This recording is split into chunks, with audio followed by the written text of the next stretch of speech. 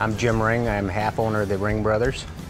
I'm Mike Ring, the other half owner of the Ringbrothers. You know, we started a long time ago actually just restoring cars. When you go to a show and try to judge a car on a restoration, it was about what was wrong with the car, never about what was right. That's why we started cutting cars apart and doing what we thought was cool.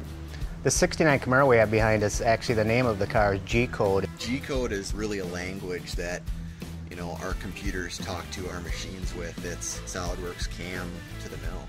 With all of the machining that went into this car, almost every single component, we thought it was appropriate to call this car G-code. You know, that's kind of a testament to what these tools can do for you.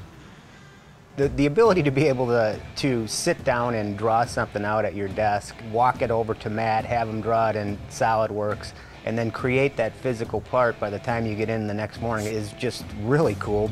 SOLIDWORKS helps me with the process from idea to actual product, because it's not just a 3D program, it's not just a CAM program, it's all one. It's so smooth to make changes. Our first hinge we ever manufactured was for a 69 Camaro. We decided to make a precision part with the use of SOLIDWORKS and SOLIDWORKS CAM that would allow this hood to go to the same spot every time. This hinge was developed to not only solve a problem that we had with the way they closed, but it also solved the problem that actually you wanted to look at them. SOLIDWORKS CAM's tolerance-based machining makes the process from getting that idea out there, we can be quickly clicking on our dimensions and actually applying where we're going to press a bearing, where a thread point's going to be, so when we open and close that hinge, it's going to be right where it needs to be without binding. It's literally just clicking buttons and we're going on to the next part very quickly. I'm new to machining within the last year and a half. Without knowledge-based machining, bringing 1,000 parts in-house would be nearly impossible.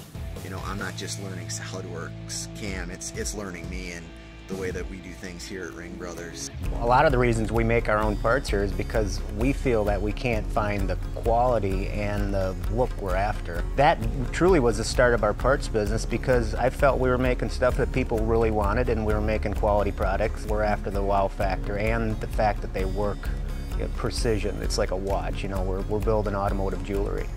We're trying to build a brand, you know.